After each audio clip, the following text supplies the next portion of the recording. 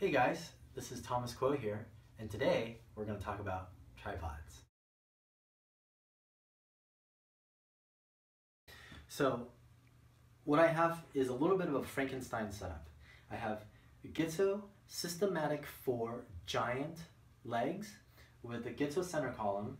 I have a Acrotech GP ball head going to a really right stuff lever release panning head, and securing the camera is the Pro Media Gear bracket, and of course I have my Sony a7R II and the Metabones adapter with a Canon strap.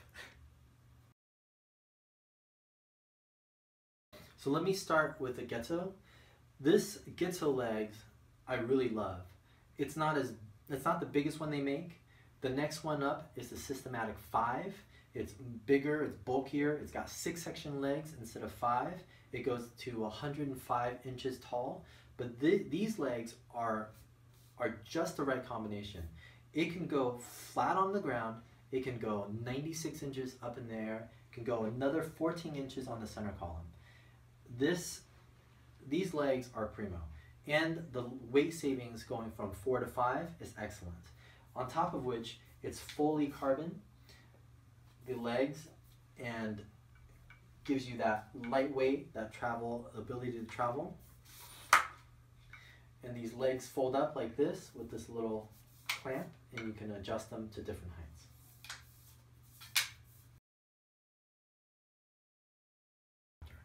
I used to run a Gitzo center column that's geared, but it was really great for product shoots where I needed that accuracy in my camera movement, but I've been shooting a lot of interiors, and I found that using a speed column like this makes it that much quicker and more fluid moving from set to set and room to room. The speed column is just a simple twist, and you just pick your camera up and move. Alright. Next is the Acrotech GP ball head. I love this ball head. It changed me as a photographer. I used to use the Manfrotto 410 geared head, which was great. It has very accurate movement. You can twist and it's geared and it moves very slowly, or you can do a little quick release and move it quickly. And I love this because you can really dial in exactly where you want your camera, especially to level a camera. It has the ability to move just incrementally tiny bits, so you can really dial in your camera level to the ground. But with all the software that we use, we shoot straight to the computer. We use all kinds of perspective corrections, keystone corrections. This is a little overkill and it's a bit slow. So I switched over to using a lightweight, very, very fast ball head. And it changed the way that I took photos. It freed me up, my photos became less static, and I was really, really pleased with the results. An additional feature of the Acrotech ball head is that you can actually take this and flip it upside down. And what you'll get is you'll get this axis of movement, the panning movement, on top.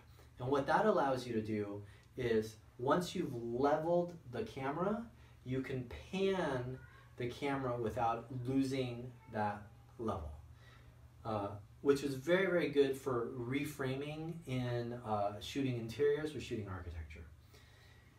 But when I first purchased this head and I used it upside down, it was great for architecture, but what about for product photography? Losing that bottom axis of movement was no good. I needed to be able to have this axis of movement and this axis of movement. So in searching around, I found the really right stuff, quick release lever with a panning head. And this coupled with the Acrotech is really prime. An additional feature on the Really Right Stuff quick release panning head is that it has a bullseye bubble level where you can see it. The Acratech also makes a quick release lever without the panning head, but the bullseye is inside. Their intention is for you to set up without having a camera on the tripod. But sometimes I don't have a strap on my camera, and as you can see, if I'm doing this, how am I supposed to hold the camera and center it? So it was really important to me to find a nice quick release plate with a bullseye on the outside. Surprisingly hard to find. But what this allows me to do is I can look at the back of this, I can level my camera, and immediately reframe. And this gives me perfect level. I don't have to worry about parallax. I don't have to worry about keystone correction or anything like that. So now, the Pro Media Gear L bracket, very crucial. Why I use an L bracket? A couple of reasons. One is I nearly always shoot tethered, and you can see what I have going on here is a tether cable. It's already plugged in and it's taped secure to the L bracket. And what that allows me to do is it takes all the stress off of the USB plug. And what that does is it allows me a very short dongle to connect a USB extension to. And when we're on set, so often this has happened, someone trips on your cable because this is running to the ground to a computer. What you don't want is for this to rip out and to hurt your camera's USB port. Very costly to repair. This is a $3 thing from Amazon. So you can replace this, but you can't replace this. And because of the shortness of it, the extension just pops out. Very useful. And not to mention that additional feature that I found myself, the built-in feature is you can go from landscape mode to portrait mode very, very quickly. Great if you're shooting 2 formats for the price of 1. Sometimes I'm shooting interiors and the interior designer wants a landscape shot for the website, but the magazine wants a vertical shot of the same room. This way, I can shoot both portrait and landscape without moving the tripod, without changing the axis in which the camera is pointed. I don't have to drop it like this and move and reframe. That's very slow and tedious. So instead,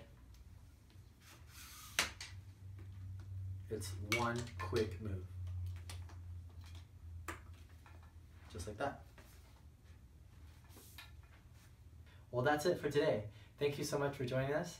I hope you liked the material. This is Thomas Quo. If you like the content, please hit the like button and remember to subscribe. See you next time.